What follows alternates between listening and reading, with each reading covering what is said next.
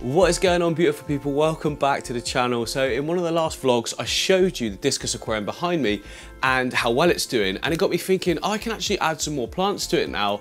And I remembered I ordered one in my plant storage area that's going to look so good in there. And the plant I'm talking about, oh, this is where I store all my plants. So basically there's an inch of water, a light, and then sort of like a mini little greenhouses if you like. So the plant I'm talking about is this one back here. Oh, let me take the lid off. This is going to be hard. This, I'm going to take it out. So yeah, this is the plant, Nymphoides Hygrophila Taiwan. Now this plant gets huge. It takes a while to do so, but maybe not actually with how well the plants are going in that other tank. It looks completely different to this when we've got it in the water, so don't judge it yet. I'm going to put it in a nice little space in that other tank. Should look great. And you guys are getting a new plant. First of all, lid off.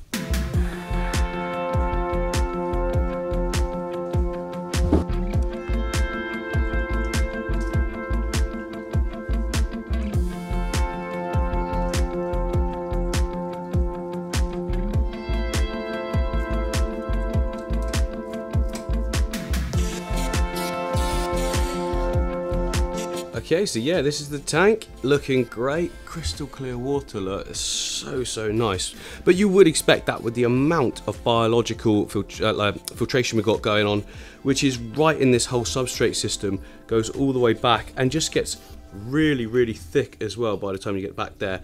Plus, I've got those two massive filters in here as well, which are, oh, I should have cleaned this up, shouldn't I? Oh no, oh well, never mind. But I'm thinking, right, so that, this plant going in is a very green plant. Now, we've got a lot of green going on already, but this area here is kind of like a really good spot for it. Just behind the Hydroculture Japan there's a little gap, and it will sit there and grow up nicely into this spot.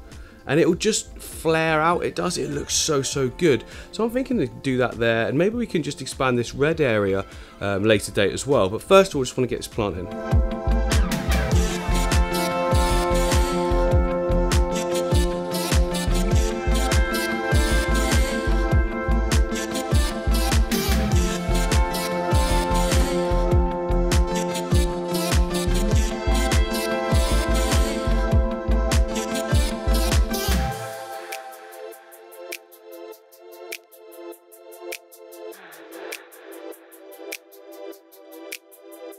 So guys, the Amazon aquarium has now been set up for nearly 2 weeks. It's gone absolutely brilliantly.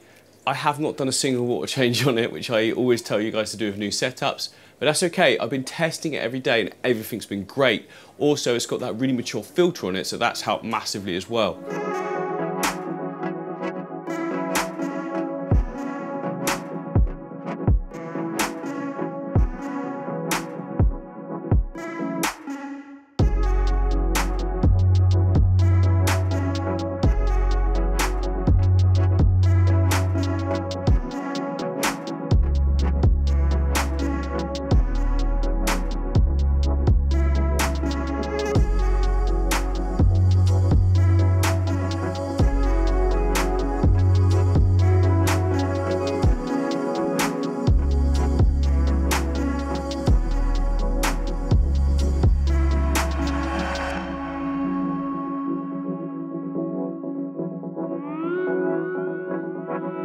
Right, here we are, the results. Our pH is sitting about 6.8 to 7. It comes out the tap at 7, so it would have dropped slightly due to all the bogwood and everything. Ammonia, nothing. And nitrite, nothing. And then nitrate also registering as, it's just off nothing. I'd say it's very low reading of about 2 or 3. Ideally in a planted tank, I'd like to see it higher than that. But this tank isn't heavily planted, so, you know, they're growing well, they all look healthy. If it's not broke, don't fix it. So I'm just going to leave it as it is. As more and more waste gets generated in certain areas, that'll actually increase it all and give more sort of nutrients for the plants as well. So I'm just going to leave that. I'm happy with it how it is at the moment. Click subscribe.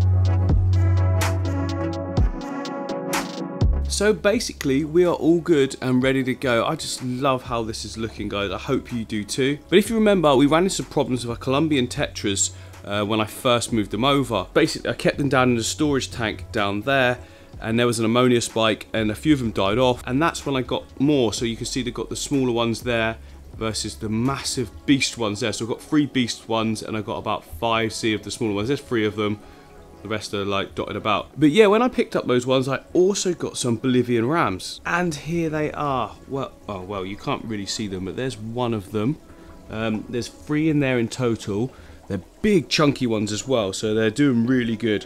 I've had them in here for a week and a half, 2 weeks, something like that. Just wanted to make sure they're all okay before we put them into the main tank display, because they were quite new in the shop, you see. The baby Colombians had been in the shop for quite a while, and the person who managed the shop, Matt, was perfectly happy with them, so I trust his judgment. Whereas the Bolivians, he said give them a week or so, just monitor them. All good. Oh, these are so cool, look at that. I know I've shown them already on this video, but I just can't get enough of them. I think they're my favourite tetra for sure. But just look. So yeah, anyway, I now need to catch these guys and then we can move them across into the big Amazon aquarium. They're not going to know what's hit them, have they? Like this tiny little cube. Well, it's not too small, 30 centimetres by 30 centimetres.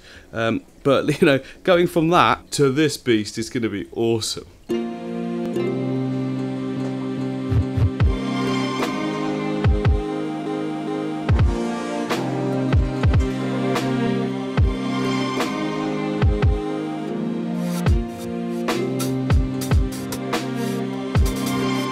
Right, so I've got the fish, guys. They're doing absolutely fine. Look, all 3 of them. Now, I don't need to temperature acclimate or anything like that because the whole room's heated. So that temperature of that tank down there is the same as the Amazon aquarium. They can go straight in. So let's not waste any time. Let's just put them in.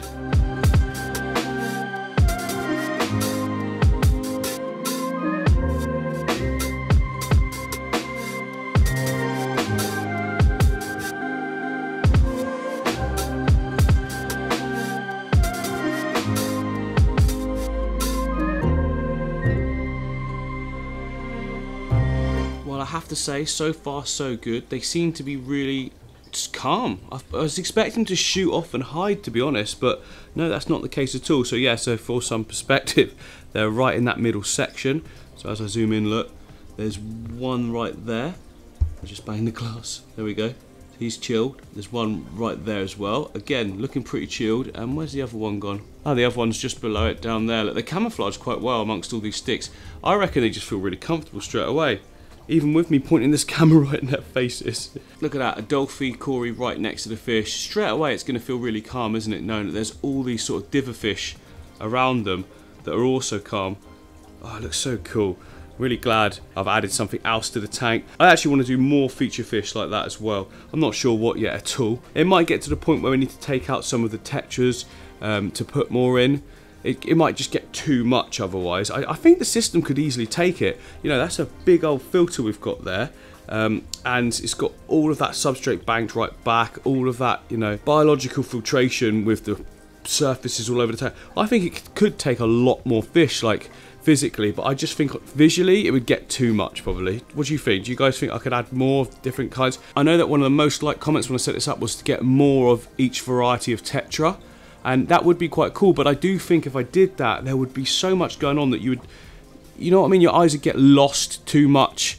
You couldn't pick certain things out because it would just be a sea of fish. So yeah, it might be the case that I want to take some out and swap them around with other fish, but at the moment I'm really happy with the tetras as they are. But I do think we could do something else. Maybe some apistos could go in here as well. I think they'd really enjoy this bottom section. Knowing how my apistos in the other room behave, they'd love it, to be honest. Or I was just seeing some territorial disputes going on. So this ram here started fighting with that ram there. Now I don't know what it is about this bottom area here, but they both seem to be very interested in it. Oh, look at the little panda cory. So cute. I love panda cories. Do you know what I think might be quite cool is to make a tank dedicated to just panda cories, so just do something naturalistic for their environment.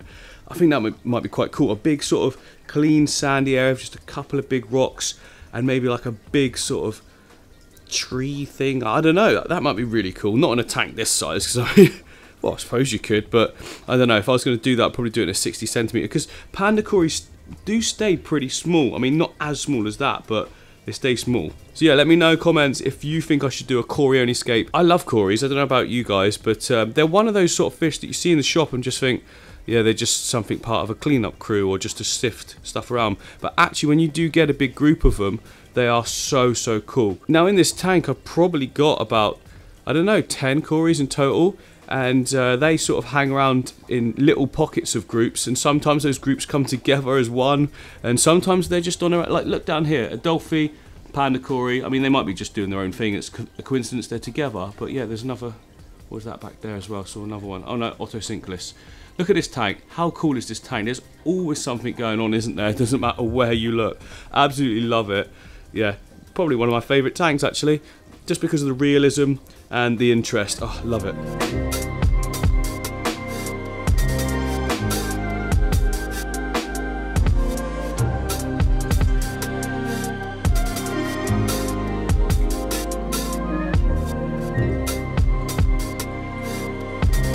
So it has now been 24 hours since the Bolivian rams are put in. They are getting along so well. If I'm honest with you, I was a little bit worried that they're just going to be constantly hiding just because how they were in their sort of quarantine tank. That is completely the opposite of what's actually going on. So they are stood proud, front and centre. Look at that. Look at that shot with those Adolphis. Look great. So there's one there, and then there's one of them across here, just peeking in this little back corner. Seems completely happy. I suppose it's like a little sort of area back there, completely undisturbed. None of the fish seem that interested in going there, you know, these fish obviously, but this one keeps going to get interested. Now I noticed in a quarantine tank there was normally 2 of the fish were together all the time and one was sort of on its own, and I guess that's where they were pairing up, that sort of thing, because I think we've got two females, one male. This is a male for sure, isn't it? I mean, look at the size of those pectoral fins, and it's got that big spiky dorsal fin as well. You know, then you've got your female. Now the thing is with these kind of rams, they don't get massively sort of bright, vivid colours like the German blues, but they are much more hardy in my opinion. Every time I've had Bolivian rams, I've done really well with them. I've got 2 in my tank at home as well, which I will do an update of for you guys soon at some point, because many of you keep asking. It's still good, it's still going strong. It doesn't get quite as much care as the tanks in here, but it's a very simple setup, so it doesn't really need it. In fact, I actually want to do something new with it soon, but that's not the point. These guys, brilliant. I'm so happy to see it, because I genuinely was a little bit worried I wasn't going to see them, and hopefully this continues because it's absolutely great to see. It just adds another dynamic to the tank. Speaking of which, the immersed plants are going crazy. Look, this is all brand new growth coming through. It's covering the light already. I need to get trimming straight away, to be honest, because what you find is that you keep leaving it, and then before you know it, the tank's dark, the plants inside have suffered. So it's so fast to do this as well. When you think, well, we've been set up now like a week and a half, 2 weeks, something like that, and already it's all coming forwards, trying to come to this light. It's the same with the Monstera plant. Remember, this one isn't planted in, it's just in the pot, but it wants to grow up towards that light, which is fine. But especially this one, look at this, look, we're shielding so much light. Look at that. That's quite a big difference, isn't it, really? So I am going to have to start hacking some plants back. It's not a problem. They grow back, to be honest, just as fast. A way around it, I suppose, would be to put a light up the top and suspend it. But I don't really want to do that. I don't want to massively highlight that top section. I quite like it being as it is, you know? So yeah, it's nice and simple. I can just cut these leaves back anywhere, to be honest. Look at that kink. That's just where it's trying to grow around to get to the lights. It's amazing. It's really amazing. But yeah, that's going to need a hack back. That will be done by the next video. And hopefully by then I would have announced the next fish going in here as well. If you've got an idea of what you would like to see in this tank next, leave a comment below, please, for me. Most like comment wins. Unless it's like crazy money or not suitable. Get a shark. So in the last video, guys, I told you some sad news about Ember, you know, passing away. I had to put Ember to sleep because of a really bad sort of intestinal hernia that just popped right through. It's a growth thing, let's be honest with it. It's a fancy goldfish. Anyway, I just want to say a massive thank you for all of you, your really kind comments. Like, it was so heartwarming, really, really nice. It made it all a little bit easier, but you know, still sad.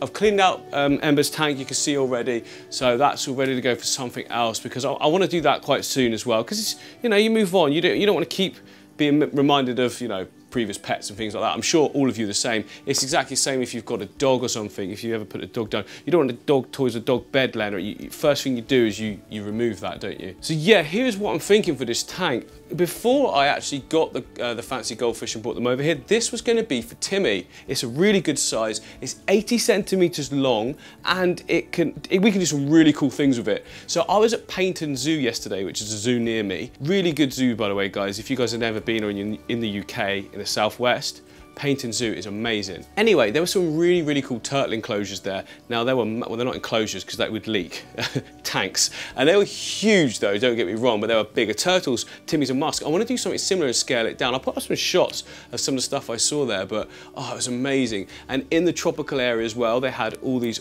awesome like chameleon and monitor lizards and all these different naturalistic environments. There was tons of inspiration going on. I mean, my kids kept saying, come on daddy, can we move on? I wanted to stay in there forever. But anyway, it's got my mind ticking over. It's got some ideas going, but I really want to do something for Timmy in this tank. Let me know what you think. I think we could do something really cool. It'll be the biggest tank Timmy's ever had. I can do like a halfway up sort of thing with the water, logs, rocks, that sort of thing. And he'll be completely safe as well because the glass goes all the way up. So if you think that'd be cool, let me know. I mean, even if you don't, I'm gonna do it anyway. What I'm really trying to do is get you guys as excited as I am for something cool coming.